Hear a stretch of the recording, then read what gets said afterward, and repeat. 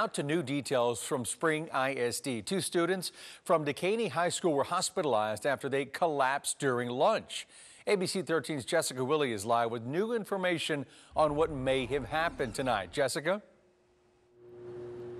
Yeah, Eric, scary and disturbing moments here at Dekaney High School this afternoon. Two students sprawled out on the cafeteria floor needing emergency medical help. School police now looking into whether this was the result of a possible overdose. And this video sent to us by a student. We've blurred the students because we don't know what their conditions are.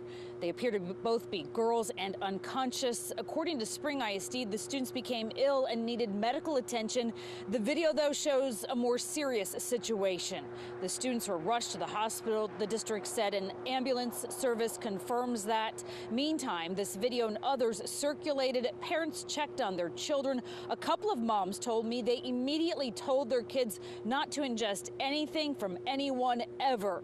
Of course, that's making some assumptions, but sound advice nonetheless. The school being very vague about the circumstances, and according to at least 3 parents, has not sent any communication home about what happened.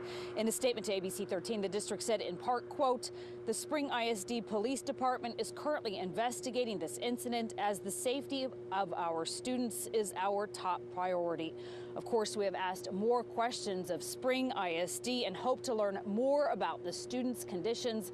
The district did say that classes continued here at Dekaney this afternoon without interruption. We're live from Spring. Jessica Willie, ABC 13 Eyewitness News.